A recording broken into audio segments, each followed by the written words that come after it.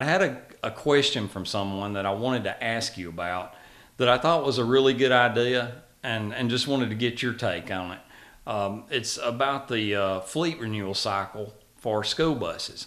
And right now, as you know, we've talked about this, it's 10 years on a school bus, and the school is allocated somewhere around $5,000 a year or something like that for 10 years towards the purchase of a new bus. And new buses, from what I understand, are, they're around 100, 105,000.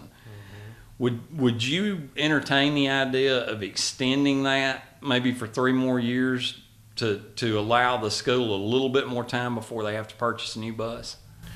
Steve, I think that's a great idea. Actually, I remember back shortly after being in office, speaking with a superintendent and her concerns in that regards, and it made me wonder, what did they do with the buses, after 10 years?